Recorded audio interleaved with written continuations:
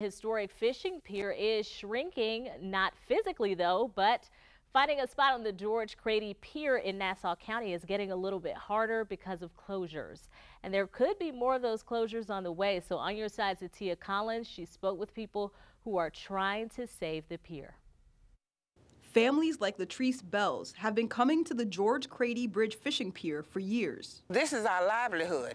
This will cut off a lot of families. Named in honor of State Representative George Crady, who fought to save the bridge for public fishing after it was closed to traffic in 1999, deterioration over the years has changed the popular fishing spot. As you can see here, pieces of concrete are missing, and this padlock fence restricts nearly half of the bridge from use. Look today, too many people coming in for fish, don't have a spot for fish now.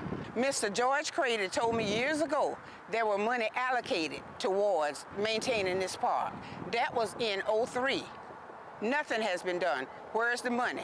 According to reports from the Florida Department of Environmental Protection, after Hurricane Matthew in 2016, bridge repairs were determined to be unfeasible. Fencing was installed in 2018, limiting access to the Nassau County side. Since then, the security fencing has been moved to the center of the bridge based on safety concerns. And now this notice is warning of even more future closures. This is the forgotten bridge. We would like to see this bridge open up from Nassau to Duval, from Duval to Nassau like it used to be. Since collecting this interview, the Florida Department of Environmental Protection has installed an automatic electric fence that opens and closes during operating hours. Representatives say a project to improve safety railings is currently underway. Reporting, Tia Collins, First Coast News, on your side.